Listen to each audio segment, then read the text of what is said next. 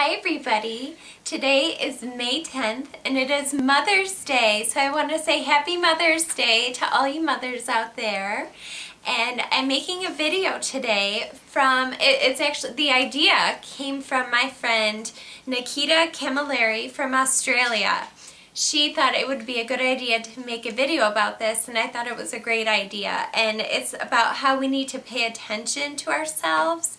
And I'll get into it in a minute, but first of all, I just have to say, Carl, I watched your video before I started this video when you were in Egypt, and I was laughing so hard. I've watched that video so many times, and you crack me up. So I just thought I would say hi to you and how funny you are. But anyway, Nikita and I were emailing each other back and forth, and I think it's so important for us to pay attention to our bodies, and we really cannot push the limits.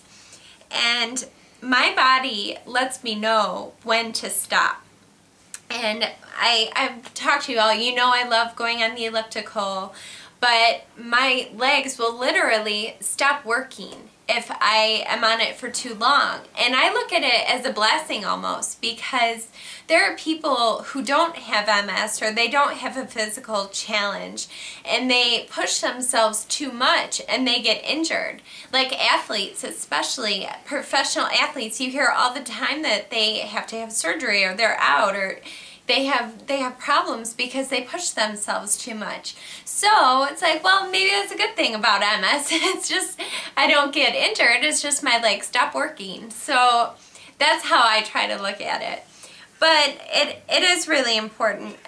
Yesterday, I have to talk about this.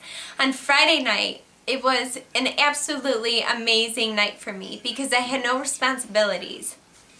I literally read a book. I have a new book that I'm reading. Thank you, Jean. I'm reading The Shack, and I laid in my bed. I wrote to some of you on YouTube, and I just relaxed. And my body was really tired, so I let my body rest, and it was perfect.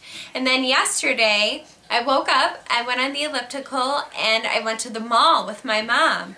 Well, we were shopping for so long that there was a point where I was at Banana Republic and I was so tired and my legs were so exhausted that I started leaning over to the right.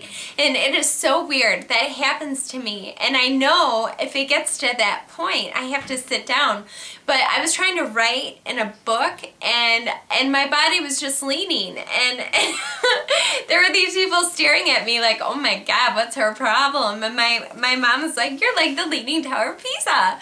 I was like, thanks. But back to what Nikita and I were talking about, she said that she would love to have a relaxing lifestyle, but that's not always possible, obviously, because we all have responsibilities. And she said something that I totally agree with. She said that she's so much more in sync with her body now compared to when she was first diagnosed. And I think that's the case for everybody, or at least it should be. I mean, when you're first diagnosed, it is like the scariest thing ever because you have no idea what's going on, you worry about the future, but then after having it for a period of time, you get used to things. And when you have new symptoms, you learn to adjust to them because there's not a cure for MS, so we just have to take it as it comes. And the best advice, I think, is to step it down a notch and relax if you're overdoing it. Like when my body started leaning over in Banana Republic yesterday, I knew it was time to sit down. And I told my mom, I can't do this right now. I need a break.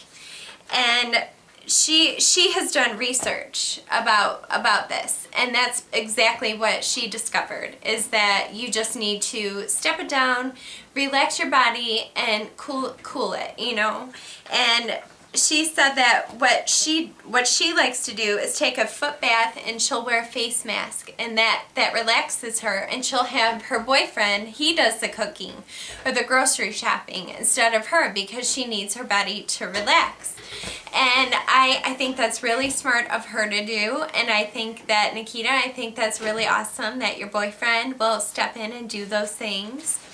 And you know, we both like to do things like go out for coffee with our friends, and like I said, you know, Friday was so great because I just laid in my bed, I read in my book, I typed on the computer, and it was just so wonderful. It was relaxing and it was great.